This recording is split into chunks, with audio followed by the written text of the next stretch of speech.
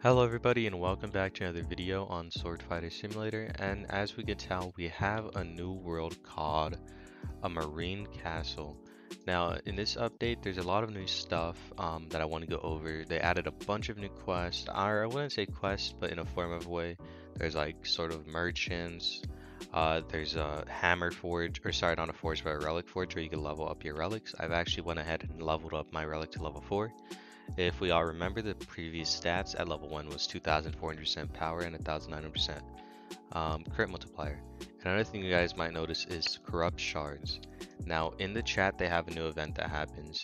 It says corruption falls over Skull Cove. It is another red text. It will pop up like as a pop-up. And yeah, that's one thing to remember. Now another thing is these eggs cost 32 DD, and I also want to say that my secret pets were instantly worthless. um, I guess it's just because the fact that I have magic drops and all the luck that these things became instantly worthless. I should also delete all of these. But yeah, we're gonna basically go ahead and go through everything. I'm gonna delete all of those later because I have a lot, but so far these are my pets. The Captain Owl is really OP. When we look at my click rate, it is insanely fast, and I also already have an epic sword from the Plasma Ripper. I don't know. That's pronounced right, but I'm guessing the swords aren't really that good, or that too like ahead. Another thing is these guys weren't even that OP to take out, since I'm already able to take out the pirates like nothing, and then I was able to take out these madmans like nothing if I were to just put on my power boost like this. And yeah, so definitely utilize, as I said from my previous videos, definitely utilize saving your damage boost and all that stuff for whenever a new update comes out. It's a really big boost, and I basically want to go through in this video is going and showing you guys everything that came out, like the Dark Forest inside of the dungeon. There's the relic leveling, and then where the merchant is, and how to farm corrupt, what you can tell, and how to get uh, certain ways to get the shards. So this is the relic right here. As we all saw in the sneak peek, this is where you level up your relic, like Thor's hammer right there. So don't forget to remember that. I don't know if there's gonna be what I could tell is that the only things worth fusing are legendary, epics, and mythicals, obviously, because they give the most.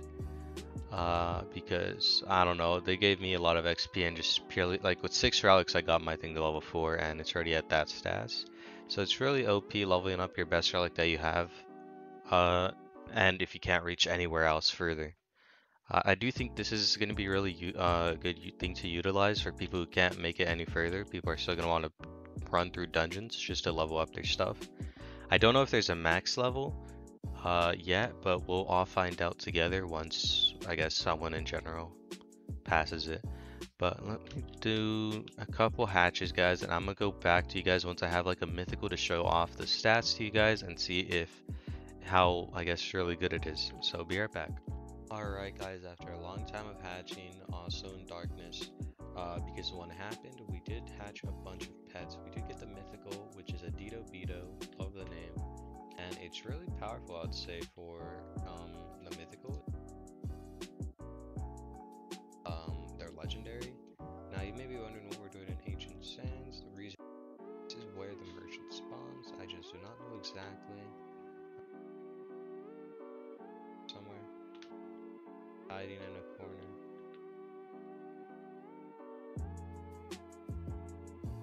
Isn't here, then I think it may be spawning in dirt. Him? Wait, yeah, there you go. It's hard. I don't think you can talk to him while I'm out. Alright, so so he has a timer, he has new things pop up. It looks like currently he just has 2x coins with 2x damage. Do we think the prices are worth though? Because a coin boost costing 8 and it's only 15 minutes. Probably good.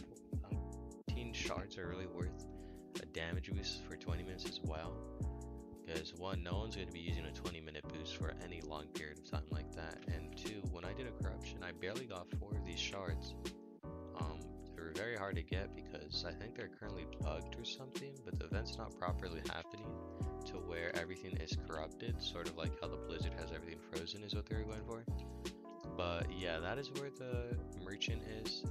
Hopefully you guys get good things out of him when it comes to him respawning like loot. But so far that's what I got. Now we all know there is always a secret place in these updates for farming secrets. Now I do want to also show you guys that and get it over with in this video rather than making you guys wait in another video. So let me go what the oh we found the secret place. I did not mean to fall down there. Alright, we're gonna go see if we can find anything. I also nerfed the Santa sleigh, which I don't really like. I feel like I prefer the fast speed. But anyways, let's go and search for this new secret place. I'll see you guys in a second.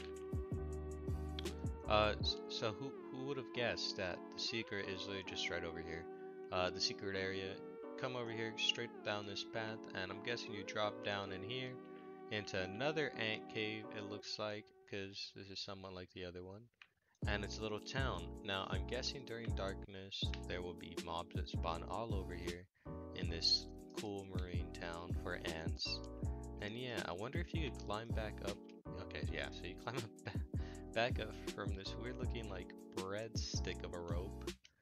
And yeah, that's probably going to be where the secret area is, and I hope this video shows you guys a bunch of stuff that you haven't seen for yourself, everything new. And if you guys did enjoy this so far, make sure to hit that like and subscribe. We are going to still be looking for a legendary sword though in this video, so we're going to be farming a bunch, and I want to show you guys once we have a legendary sword what the stats are from this area and how worth I guess certain swords are to grind versus pets because of the big difference. As we know, I'm getting 3 QI currently per hit, so I'll skip back to you guys once I farm a bunch of swords until I get, I guess, a legendary. Alright guys, after farming a while, doing a couple swords, we finally got the legendary Paladin Pounder. Now it is basically 5 SX more than the regular Soulbreaker, so it's easier to get in general for you guys if you go into the new world, since it's just a legendary. So it is worth to go for. Now another thing that I want to talk about is that the merchant has tons of other stuff, and one thing is that he has is a, what is it called? I guess a enchant transfer thing you could do. I haven't seen it for myself, but others have talked about it. So I'm guessing that's something OP you could buy with those shards. And these are also the spirits down here. But yeah, that's going to be the end of this video, guys. If you guys did enjoy this, hit that subscribe button, hit that like. We're close to 2,000 subs. I appreciate all of you, and come over to a stream if you see me live. Peace out.